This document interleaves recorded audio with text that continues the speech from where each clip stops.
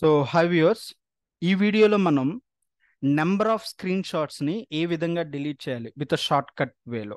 So just one click తోటి అన్నిటినీ కూడా డిలీట్ చేయొచ్చు అనమాట.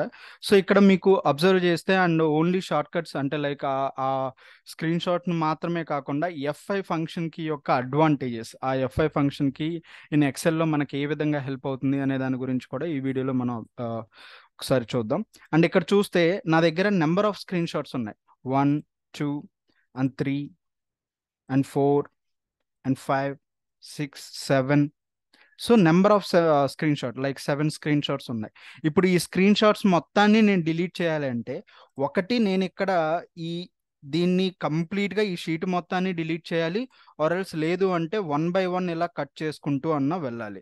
బట్ అలా కాకుండా నేను at a time just one click తోటి అన్ని స్క్రీన్ షాట్స్ నేను రిమూవ్ చేయాలి అంటే మీరు కొత్తగా ఏం చేయాల్సిన అవసరం లేదండి. మీ కీబోర్డ్లో ఉన్న F5 ఫంక్షన్ కీని క్లిక్ చేయండి. F5. Okay. So F5 function click చేసిన తర్వాత ఇక్కడ స్పెషల్ అనే ఒక ఆప్షన్ ఉంటుంది. సో దాన్ని సెలెక్ట్ చేయండి. ఇక్కడ ఆబ్జెక్ట్స్ అని ఒకటి ఉంటుంది. సో ఆబ్జెక్ట్ సెలెక్ట్ చేయండి and click okay.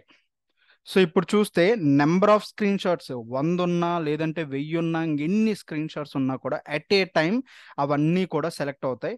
You just click on the delete option. So that's it. So number off screen shot with in short టైంలో we can remove all the screen shots with the help of F5 function కి. So నేను control Z చేస్తున్నాను. So again మళ్ళీ చేస్తున్నాను. మీరు ఇలా 1 by 1 ఇలా చేయకుండా, సో ఇలా 1 by 1 చేయకుండా అన్నిటిని ఒకటేసారి చేయాలంటే F5 ఫంక్షన్ కి స్పెషల్ అండ్ ఆబ్జెక్ట్ సెలెక్ట్ చేసుకొని ఓకే కొట్టేస్తే అన్నీ కూడా రిమూవ్ అయిపోతాయి. F5 ఫంక్షన్ కి స్పెషల్, ఆబ్జెక్ట్, ఓకే చేసిన తర్వాత డిలీట్ ప్రెస్ చేయాలి. డిలీట్ ప్రెస్ చేయకుండా ఉంటే మీకు లైక్ షార్ట్ కట్ కీ అనేది వర్క్ అవ్వకపోవచ్చు. అండ్ అదే విధంగా ఈ విధంగా స్క్రీన్ షాట్స్ని రిమూవ్ చేయొచ్చు. అండ్ సేమ్ వే ఈ F5 ఫంక్షన్ కీని ఇంకో రకంగా కూడా యూజ్ చేయొచ్చు అనమాట. అది ఏంటి అంటే you just click on F5 function key and click on special. And ఇక్కడ చూస్తే కాన్స్టెంట్ అని ఉంది కదండి. సో ఈ కాన్స్టెంట్ అనే దాన్ని మీరు సెలెక్ట్ చేసుకొని ఓకే అని కొడితే మీకు ఇక్కడ ఫ్యూ వాల్యూస్ సెలెక్ట్ అవుతాయి. అవి ఏంటి అంటే కాన్స్టెంట్ అంటే మనం ఏ రకంగా ఏ ఫార్ములా యూజ్ చేయకుండా జస్ట్ ఆ వాల్యూస్ని మాత్రమే మనం డైరెక్ట్గా ఎంటర్ చేస్తే అవి కాన్స్టెంట్ వాల్యూస్. సో ఇవన్నీ కూడా ఎంటైర్ ఎక్సెల్లో మీకు ఎన్నైతే ఎంటర్ చేస్తున్నారో అవన్నీ సెలెక్ట్ అవుతాయి. ఇప్పుడు అలా కాకుండా ఇవి మాత్రం ఎందుకు సెలెక్ట్ అవ్వలేదంటే బికాస్ వీటికి మనం ఫార్ములా వేసాం కాబట్టి.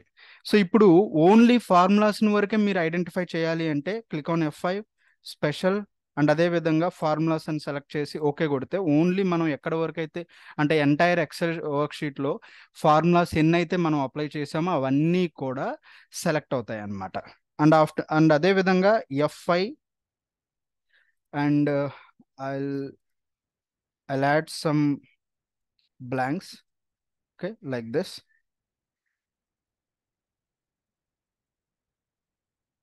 Yeah. సో నేను కొన్ని బ్లాంక్స్ అనేవి ఎంటర్ చేశాను.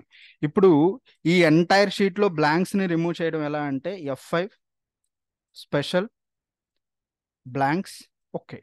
సో ఈ బ్లాంక్స్ అనేవి సెలెక్ట్ అయ్యాయి. ఇప్పుడు కంట్రోల్ మైనస్ క్లిక్ చేస్తే అన్ని బ్లాంక్స్ అనేవి రిమూవ్ అవుతాయి. సో ఈ విధంగా ఈ F5 ఫంక్షన్ కీ అనేదాన్ని మనం నెంబర్ ఆఫ్ వేలో యూజ్ చేయొచ్చు అనమాట. సో ఈ వీడియో మీకు ఎంతో కొంత హెల్ప్ అయిందని అనుకుంటున్నాను. ఈ వీడియో మీకు నచ్చినట్లయితే లైక్ చేయండి, కామెంట్ చేయండి and don't forget to subscribe TUT Winky YouTube channel. Thank you so much and bye-bye.